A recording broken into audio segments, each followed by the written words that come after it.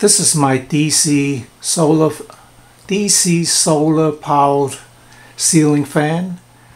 I made it so now it's mostly running on USB power, which is 5 volt, so it doesn't run very fast. So this is what I plugged it into, and also my solar panel.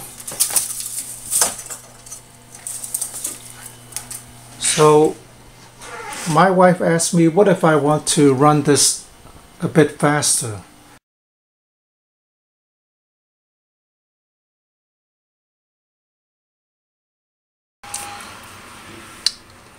I bought a couple of these USB voltage adapter, and it can basically increase the voltage from 3.4 to just about 11.6 volts.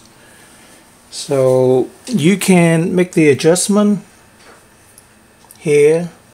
You can look at the meter there. I'm turning it clockwise. It goes down. Nominally, you should set your voltage for the USB to be about 5 to 5.2. Have to be careful here. I don't short it out. Put the 5 volt into this 11 volt. Plug it in. Okay, you can hear the motor turning on. This would be the fan running at almost 12 volt. So it's running quite a bit faster. So you can see the movement of air now.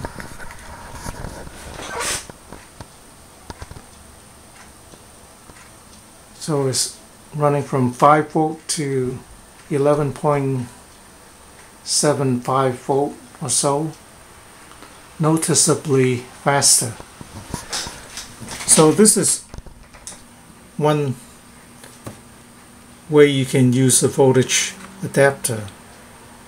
Input something that is slow below 5 volts and adjust it back up to more than 11 volts.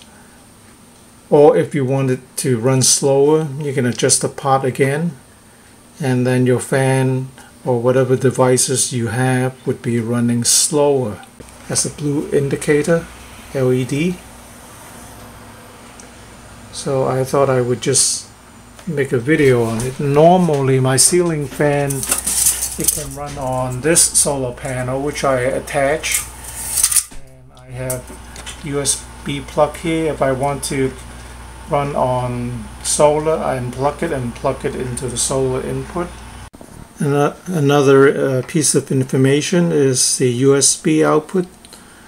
With the red and the black, you get a nominal output of about 5 volt or so.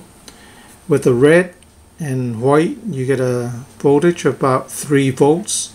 So if you want to run something at a lower voltage, you can do that and just connect the red to the white for 3 volts.